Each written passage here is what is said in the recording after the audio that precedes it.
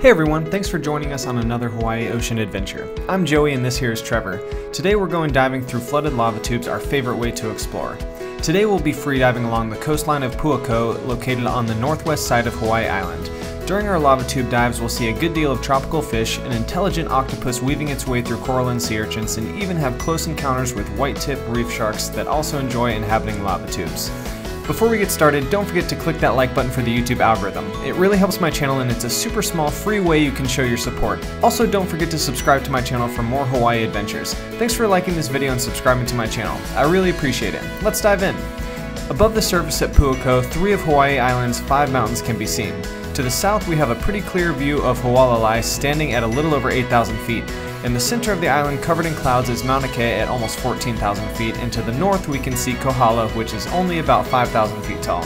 On our swim to deeper waters, we pass through a school of Hawaiian surgeonfish dancing with each other and feeding on the coral below growing on the lava. We also come across several pincushion sea stars, appropriately named after their uncanny resemblance to a pincushion. As we get further out, I notice a long slender tube shape under a coral head that contrasts with the sandy ocean floor. After further inspection, I realize it's a medium-sized moray eel that is sticking its head out on the other side of the coral to keep an eye on me. It's amazing how eels can fit themselves into very small places for protection. We continue swimming through a school of surgeonfish, which are completely different than surgeonfish, although their names are commonly confused with each other. We find our first sea arch about 100 meters from shore at the lava flow drop-off. I dive down and take a look around upside down for sharks or anything potentially hazardous back in the cave.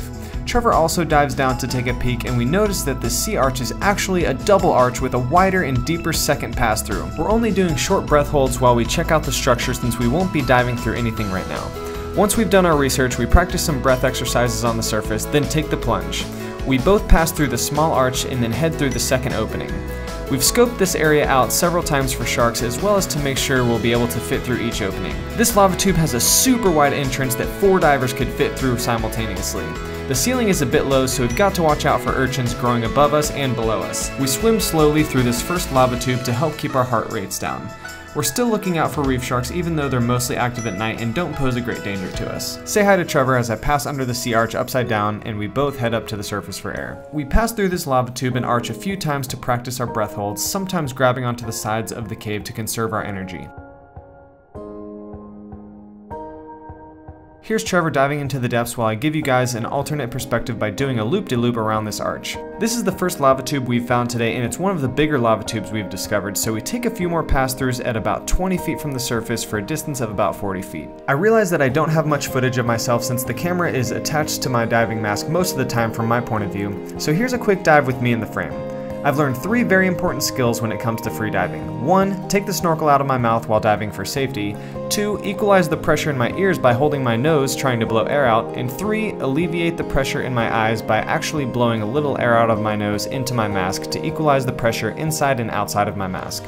If you decide to try freediving, which I hope all of you watching this video do at some point, these tips are absolutely essential for successful freediving. Here's a peek into the next cave we find. As I peer my head in looking for sharks, I notice a cute trumpet fish in the midst of the deep blue and realize that this cave is actually a lava tube that connects to the other side. I follow the side of the lava drop off to another nearby cave in hopes that this one connects to the first one or also connects to the other side. And whoa! There's another light blue patch on the left side. 2 entrances to this one. We couldn't see all the way back into the cave, so we decided to skip this one and move on. Sometimes we'd be swimming over a vast expanse of ocean, and then all of a sudden a massive coral structure would appear right in front of us. This looks like it could be potentially great. We found a large sea cave opening, so we dived down to scope it out. Experienced divers like Trevor have learned to equalize without holding their nose, which is extremely useful for equalizing while using both arms for swimming. Once we make it to the cave opening, we see lots of blue space, which is exactly what we're looking for. We start on the end with a small entry, so we have larger exit points if needed. There are a few fish swimming in the open and near the cave walls as they search for an afternoon meal. I could keep going out this massive exit, but the cave is too fascinating to not take a look around. I decide to exit through this smaller opening, and I'm sure to be careful for the urchins that line the perimeter. After I'm looking through, I peer back for just a second to get a view of where I just came from. Pretty cool looking. It's sick in there. Here's Trevor going for a dive through one of the top-facing entrances. Once we're in the cave, there are so many options of where to go, but only a short amount of time that we can hold our breath.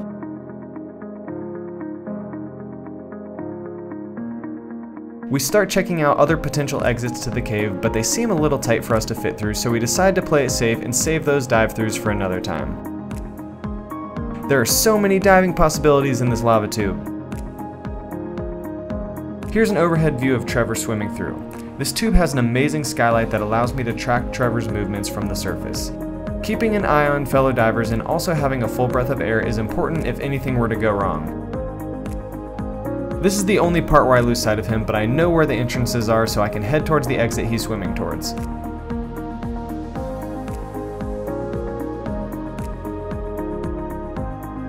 Here's the most epic view of the structure that I got on film that shows how deep this tube goes and how many entry points it has.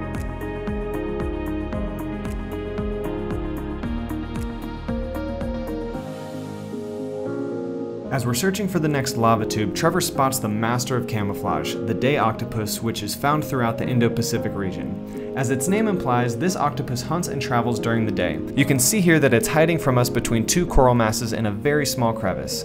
You can see this octopus's siphon hard at work expelling water from its gill chamber with its two eyes peeking at us from a squint. The day octopus only grows to be about 10 pounds with its short lifespan of about 12 to 15 months. Check out this amazing camouflage as I dive down from directly above it.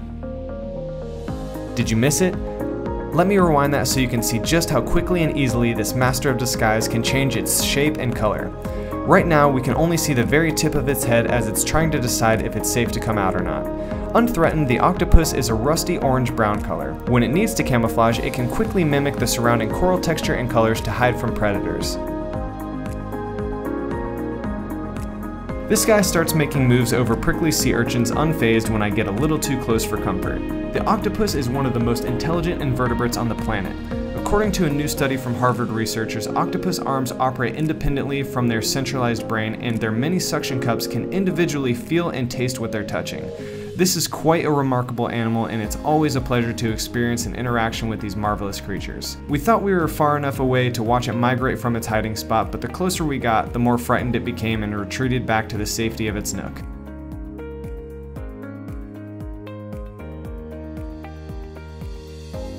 Thank you for your time, Mr. or Miss Octopus. We appreciate you. The lava rock shoreline is pretty shallow for about 100 feet out. We take a break after a few hours of diving and then head back out. Look at all these fish in the next lava tube we find. Trevor dives down for a shark check before entering. Here's what he sees from a POV perspective. Once he sees that there's an exit and no sharks, he dives in. There's an abundance of tropical fish in this tube, and the sunlight streaming through the formation make this a magical lava tube to dive through. This dive made me feel like I was swimming through an aquarium with all the sea life flittering about around me.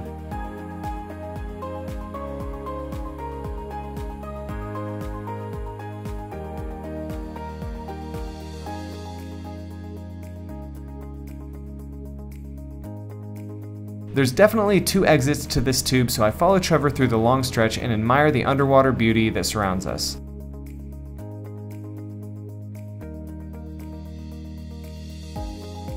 The water is much warmer down here than on the surface.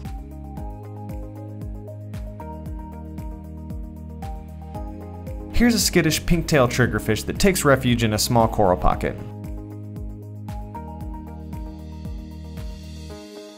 This next lava tube arch is so big you could drive a car through it.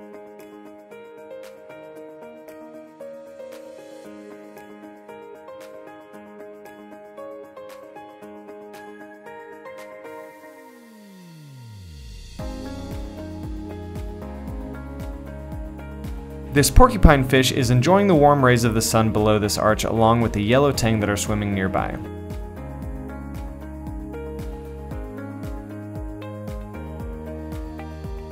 Can you see the crown of thorns starfish between these two lava tubes? These invasive starfish have very painful stings and can devastate marine communities by taking over hard coral reefs.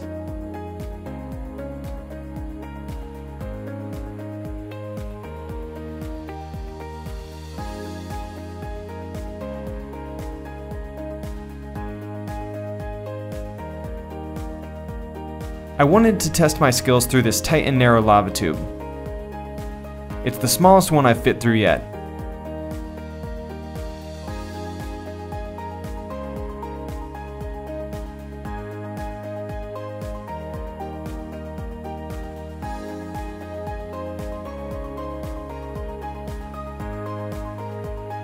On this particular dive, I'm trying to keep an eye on Trevor as he enters this lava tube. I know the exits and I follow him around to the other side. I don't see him coming out, so I check the other nearby exit that he probably went through right around the corner of this coral. I don't see him there either. Maybe he actually did go out the other exit, so I look back and still don't see him. I'm getting nervous and I need to go back to the surface for air. Oh, there he is. He was just spending a little extra time looking around and working on his breath hold. Here's one of the last lava tubes we dived through before encountering the shark.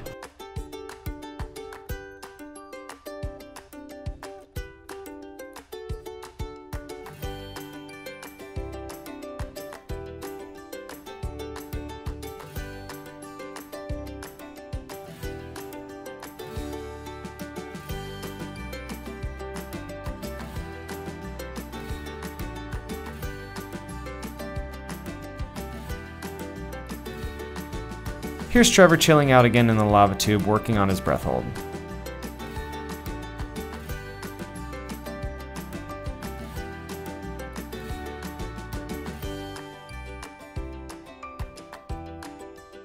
After a great day of diving, we start heading back in. Okay, one more last quick lava tube dive for good measure. There are so many to explore and we wish we had more time and breath capacity to explore more.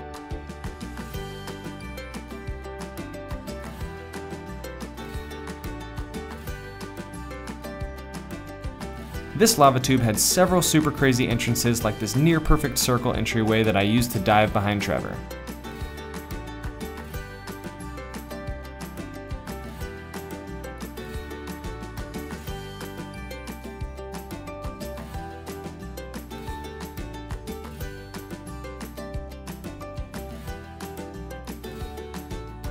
The underwater world is absolutely majestic.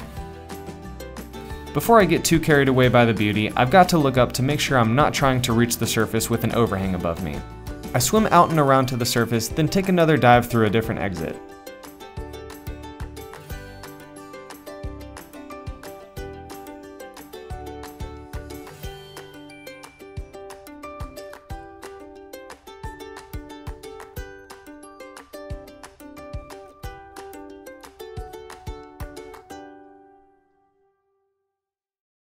It's a little murky down here, so Trevor and I both are on the lookout for reef sharks that could be hanging out in lava tubes or under overhangs.